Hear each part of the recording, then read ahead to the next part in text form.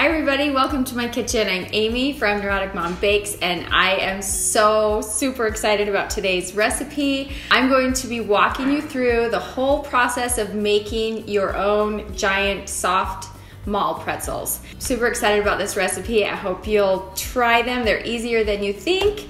And so let's get started. Okay, let's talk about yeast for just a second because I get a lot of questions about it. There are basically three types. There's the instant yeast, the active dry yeast, and the rapid rise. The rapid rise I never use. I have had people message me saying that it's worked before on like cinnamon rolls or dinner rolls. You only need one rise for that. I prefer instant because it's no fail. You don't have to activate it. However, if you do have the active dry, when you put the warm water in the bowl, put the yeast on top, mix it in, and let it sit for 5 to 10 minutes until it's all foamy and bubbly. That's the only difference between using the active dry and the instant. The instant you can just go right away. So that's what I have. Okay, so let's start. We have 1 cup of warm water in here. If you are using the active dry, it needs to be about 110 degrees. If it's too hot, it'll kill the yeast. If it's too cold, it won't activate. Okay, 1 cup of warm water and 2 tablespoons of yeast. Again, I'm using the instant. I'm just gonna sprinkle that over the top. And to that, I'm going to add 1 cup of milk.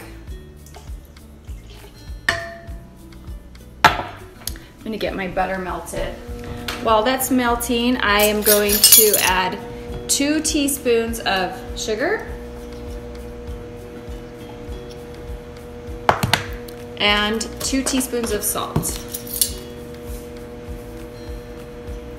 Okay, and then 2 tablespoons of melted unsalted butter.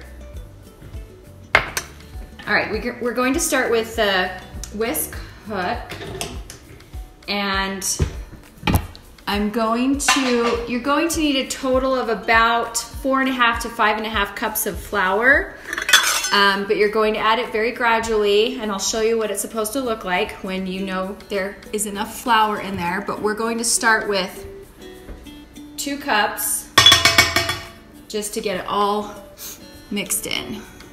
Okay, start on low. Get that all mixed. Get my spatula. Once that's all mixed together, I'm going to scrape it down. Make sure you get all those little bits of flour. And then I'm going to switch to the bread hook. Another question I get asked a lot, this is possible to do without a KitchenAid mixer. You can hand mix it with a hand mixer, or you can actually do it by hand. It will just take more work stirring and kneading a little bit longer, but it is possible. Okay.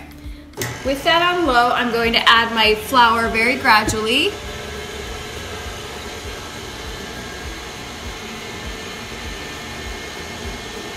It'll look like it's not really mixing in, but just be patient. Eventually all the flour will pull away from the sides. Okay, see, it's pulling away from the sides. That's 4 cups right here. And I'm gonna give it a test to see if it's ready. Now, you can see how it's holding on to the hook, and when I touch it, it's really sticky. Definitely not ready. Okay, so I'm gonna add another 1/2 cup. So this makes 4.5.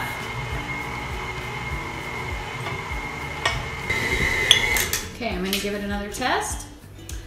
What should happen is it should fall cleanly off the hook, and when you touch it, it does not stick to your fingers. This is still much too sticky and it's sticking onto the hook.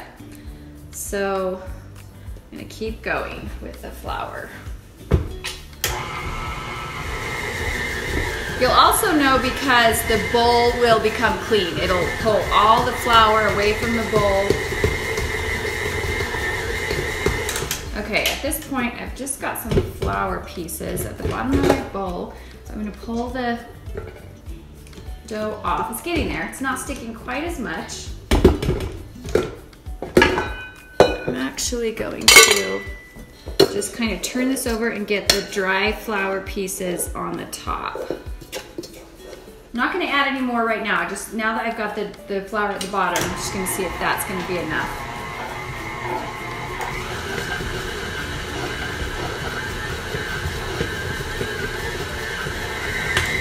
Ah, yes, you can see the bowl inside is really clean. And if it falls off the hook cleanly, it's just so close. I'm just gonna add maybe a couple tablespoons. It's still a little bit sticky, but you don't want to overdo the flour. Okay, that's gonna be it. Yes. Yep. Okay, see, it's clean, falls off. You can pull it off and it's really clean. It doesn't stick to my fingers. We are good to go. All right, you can either on low speed have your mixer do the kneading, or you can do it by hand. I'm gonna do it by hand for a minute. So you're going to spread some flour and just start kneading. Now, if you've seen any of my other tutorials that involve yeast, bread making, cinnamon rolls, the dinner rolls, what else have I done? Anyway, you'll know I do the gluten test, the window pane gluten test. Same thing with this one. You want it, the kneading develops the gluten, which makes the dough stretchy and gives it that really good texture. So you want to be able to stretch the dough and see the light through the dough without it breaking. We've got a little bit of gluten, but it breaks right away. So there's not enough gluten. So we just keep working it. Okay, I'm stretching. See how far it can stretch now and it's not breaking? That's pretty good. Okay, I'm gonna call that good. I know that's where it's supposed to be. You're just gonna form it into a ball. And like my other breads, this needs 2 rise, although with this one, the second rise is a lot shorter, only 5 or 10 minutes. But this first one is about 30 to 45 minutes. You're going to spray a bowl with cooking spray, drop this inside, cover with plastic, and let it do its thing. I'm gonna put mine in the windowsill. It goes faster in a warmer place. Find a sun patch in your kitchen and it will go faster. Yeah. Okay, we are ready for the next phase on our pretzels. Look at my dough, it has risen. I think I let it triple in size. I may have let it go a little too long, but it will still be fine. So what you're gonna do, you're literally going to punch the dough down and pull it out of the bowl. Let me get some flour.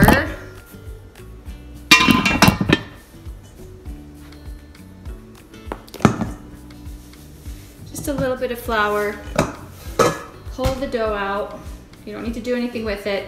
We're going to divide it into 8 equal parts. And I'm just gonna use my knife to divide this up. Now, if you want to get real technical and you want your pretzels to be exactly the same, totally optional, but you can weigh each piece of dough.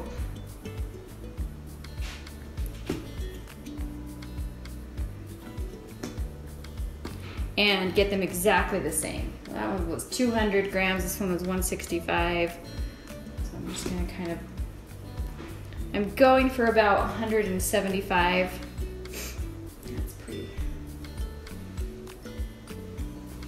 On each of these, or 106, oh, that's really small.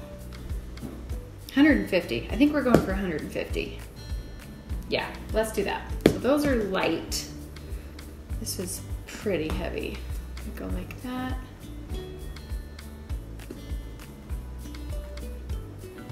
Good, okay. So if you want them to be exactly uniform, you can get your scale out and get your pieces.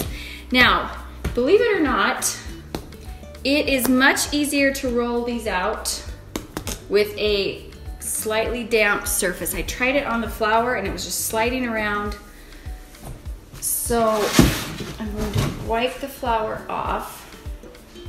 And this is the fun part. Kids can help with this part. Keep the rag handy because I'm going to keep wetting down my surface. But you're just going to roll each piece of dough, and it's going to be quite long, longer than you think. So I just kind of work from the middle out.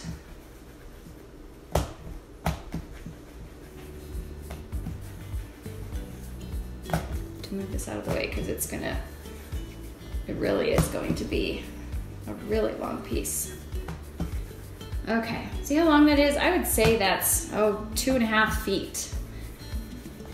30 inches maybe. And it can be pretty thin because it's gonna puff up again, quite a bit.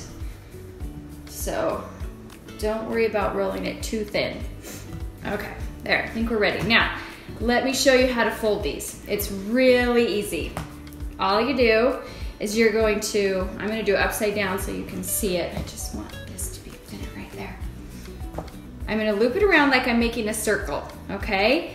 Then I'm gonna keep pulling those down until it's a heart.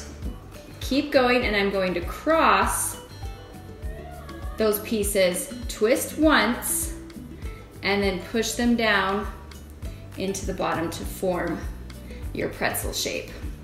And then just have a pan ready and place the pretzel on your pan. And then we just do, I'll kind of wet my surface down again, and we do all 8 pieces. And as they're sitting there, they're actually going through their second rise. So by the time you're done with all 8, you are ready to start with this pan in the baking soda bath. It's really easy. Okay, so you can see the second rise happens pretty quickly. This tray is already puffed up to pretty much what it needs to be. So I'm going to bring this over to my stove. Let me show you what you need for this. Okay, so you want to have everything ready to go over here before you start boiling the pretzels. In here I have about 3.5 cups of water, and I'm going to boil that. And while that's boiling, I'm going to prep my other pans. All right, so I'm going to have my cookie sheet completely ready. If you wanted to move these just to a floured surface and not use all these pans, you can. Just have them ready to go, but have your baking sheet ready to go. I don't use parchment for this. I just use some cooking spray because you're gonna lift the pretzel and put it directly on the pan. I'll show you how to do that. Just make sure you have a slotted spatula, something that can lift the whole thing out without bringing all the water with it. We are boiling and ready to go. Now you're going to add 6 tablespoons of baking soda, and stand back because it bubbles up. Okay, now you're going to take your pretzel, make sure that's dissolved in there. Take your pretzel and lay it away from you gently, and you're going to just boil it for 30 to 40 seconds. That's all it needs, and I just kind of spoon the water over just so it's continually soaking. And for whatever reason, this baking soda process, this baking soda bath, gives it that pretzel texture on the outside. So it's definitely a step you don't want to skip. Okay, so just like 30 to 45 seconds, then you get your spatula and gently lift and place it on your pan. And you're just going to do that with all your pretzels. All right, pulling my last one out. These are going to go in the oven right away at 460 degrees for 8 to 10 minutes, and they're going to be quite brown on the outside. That's what you want, the crisp on the outside, and they'll still be nice and soft on the inside.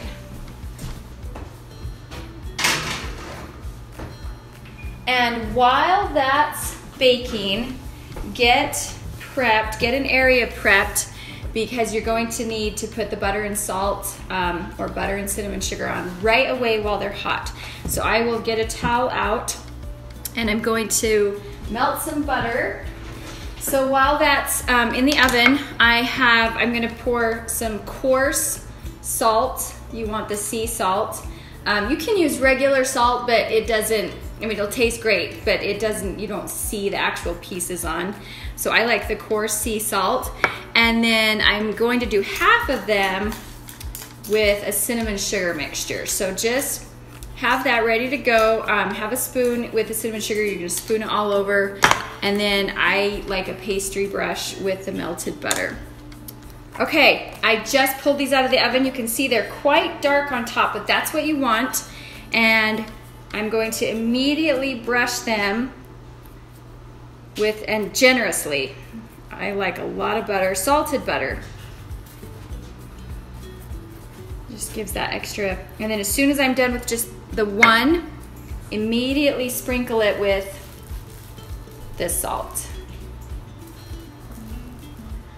And move on to the next one.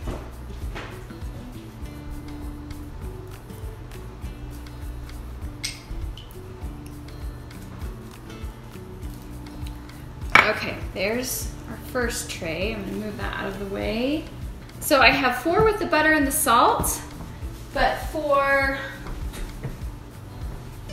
my last 4, my littlest requested cinnamon sugar. So I'm going to do that. I'm gonna brush it with not quite so much butter, just enough to have the cinnamon sugar stick. It would also work if you wanted to pour the cinnamon sugar in a tray and put the whole thing in. I think this will work just fine.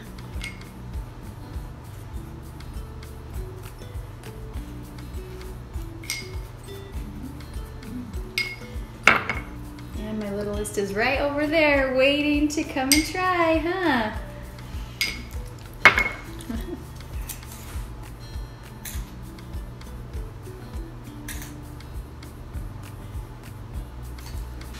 All right, there are our pretzels, and of all the recipes I have made, I think I like this one the best. I absolutely love the way these turned out. They taste just like malt pretzels, and who doesn't love a soft pretzel? Come on over, let's eat some. Okay, you wanna try this? He's been dying for the cinnamon sugar. So do you want me to rip off a piece? Yeah. That looks so good. I got a taste too. Tell me what you think.